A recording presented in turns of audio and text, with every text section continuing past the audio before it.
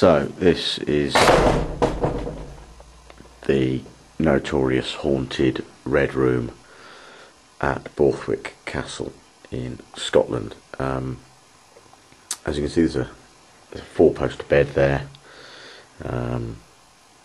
It is quite red, actually. It does very much live up to its name.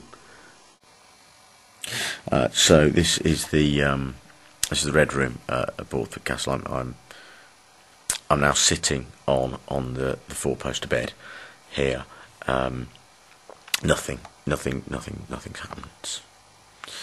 I feel a bit like those documentaries that the BBC used to do, where they used to send celebrities like Ross Kemp or Joanna Lumley somewhere, make them live in a tent where they had to, just do a video diary all night and listen out for bears or wolves. It's kind of like that. It's a bit like that. I'm here listening out for bears and wolves, and there aren't any in here. What there is, though, is let me just show you this. There is supposedly, right, this on that there. What you're looking at there is the mysterious shape of a woman's head that appeared after a pregnant chambermaid was killed in this room with a sword.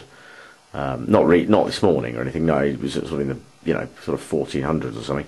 But and then mysteriously that bit of cement, modern-looking cement in the shape of a woman, formed just after.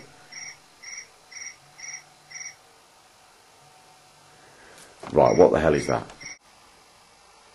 By all accounts, the things that are happening here include scraping at the bottom of the door in the middle of the night, people feeling their legs being pulled.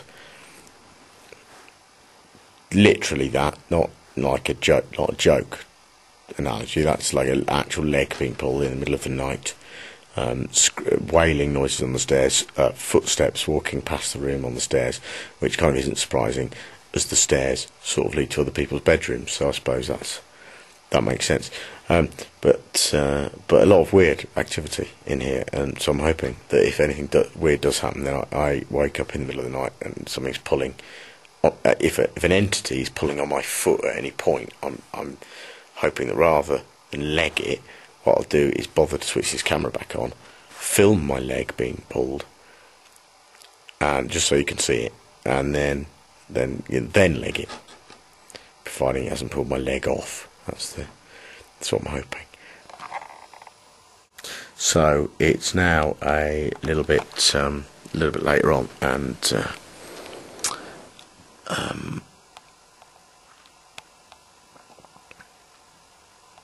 odd noises so far. It's a bit like that. I don't know whether if you caught that programme, Ghost Hunting with Girls Aloud. There was genuinely, I'm not making that up, there was genuinely a programme called Ghost Hunting with Girls Aloud, right? And I'll admit that I wish that Girls Aloud are in here now with me, because it'd be a very different sort of night, wouldn't it?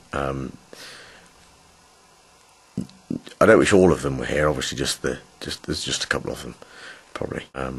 Possibly Cheryl, because she's notoriously violent. So if a ghost turned up, then she'd probably kick its face in, and be ghostist towards it. So that'd be all right. But it'd be nice if if someone else was here. I think it'd be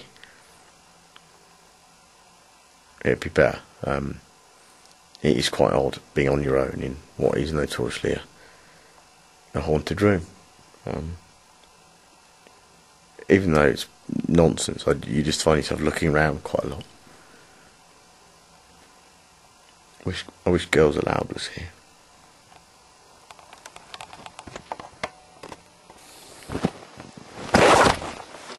So, middle of the night report.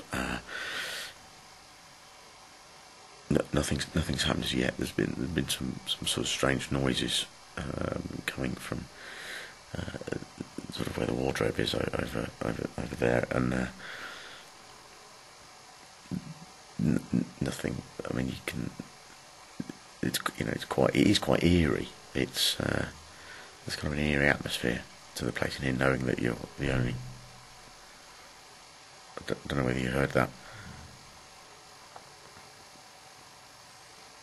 sort of noise from the stairs. Probably just the stairs.